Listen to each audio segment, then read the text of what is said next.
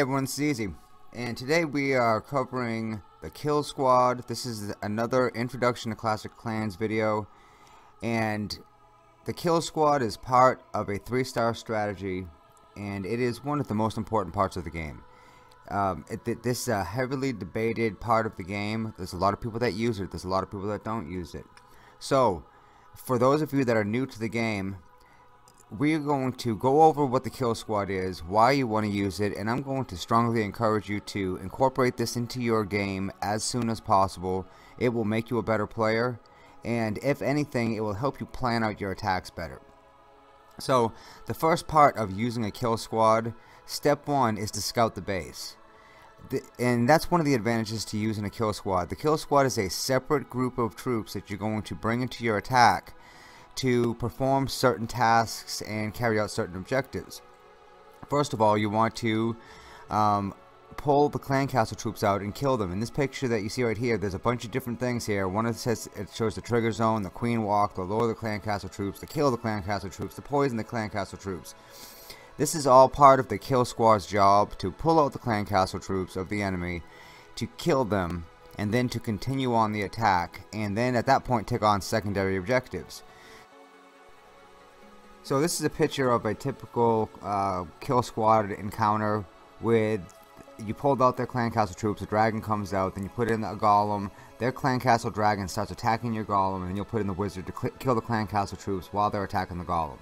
That way you have something tanking for your troops, which are the wizards, which will kill their troops. Sounds complicated, but it's really not. Now, I drew this up for Nirvana so she could have an idea of what she wants to do in this next upcoming attack for the video. So in this attack, what she does is she has a queen walk. The queen walk is going to help kill the clan castle troops and help funnel. She has the golem in there to tank for the wizards. The wizards are in there to kill the clan castle troops, and then she puts a P.E.K.K.A in front of the main body of troops to try to trip some giant bombs so they don't knock out all the Valkyries, which is her main body of troops. So here, this is just another illustration of the clan castle pull and what she wants to do.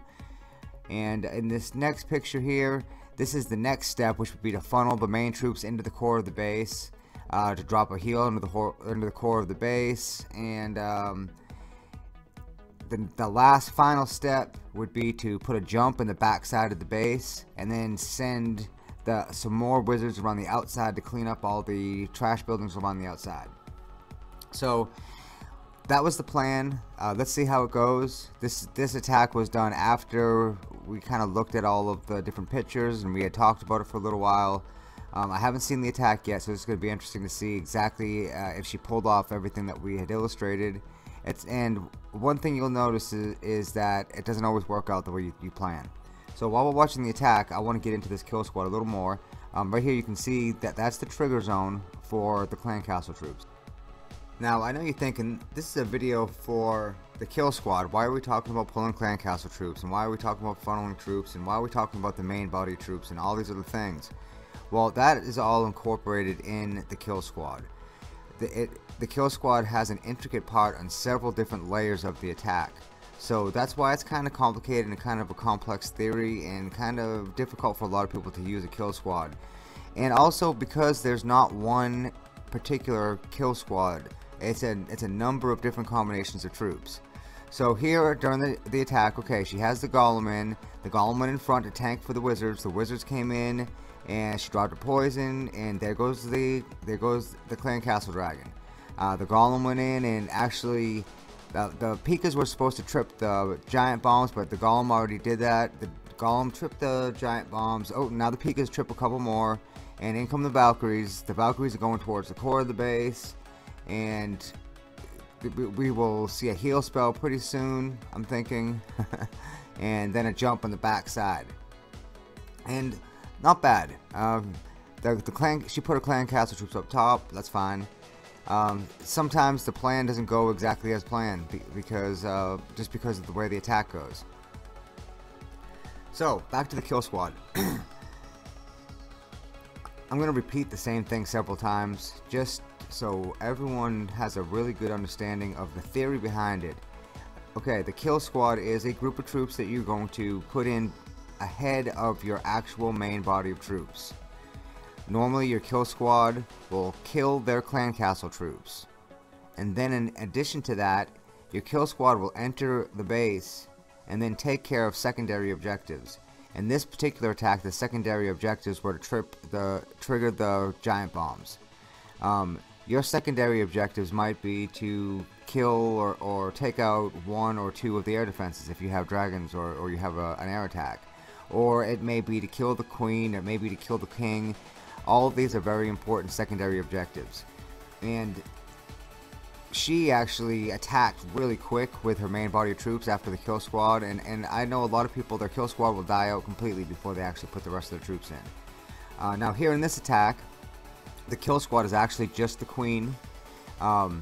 Sable pulled out the clan castle troops with a hog. They came out, she laid down 2 poison spells, put down the queen and a couple of wizards to help out, and a witch.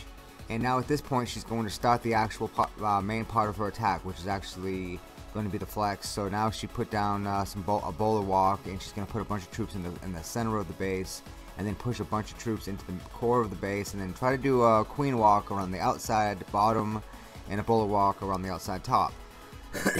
So this was a good example of a different type of kill squad. This particular kill squad was just the queen and the healers and a couple wizards. So again, the kill squads are not going to be the same troops every time. A very popular kill squad would be to pull the clan castle troops out. Let's say with a hog rider, the clan castle troops come out, and then you anchor them into a corner with an archer or something, and the clan castle troops go all the way into the corner going after the archer, and before they get there you can drop a witch, and the witch starts spawning skeletons. So now the clan castle troops are going after all these skeletons, and then you put in a couple of wizards behind the witch or the queen behind the witch, and next thing you know, the clan castle troops are dead, and you have a queen, you have a witch, and you have several wizards ready to hit the walls and start penetrating the base and taking care of some of those secondary objectives. So kill squad, once again, is a group of troops that you're going to use to kill their clan castle troops and then penetrate the base and take care of secondary objectives. Okay, trying to keep these videos pretty short. You have been officially introduced to the kill squad in Clash of Clans. It is part of a 3-star strategy that you are going to want to try to use on every attack. So I appreciate you for staying till the end of the video. Like the video, subscribe if you haven't subscribed already. Until next time, this has been Easy. Take care, everyone.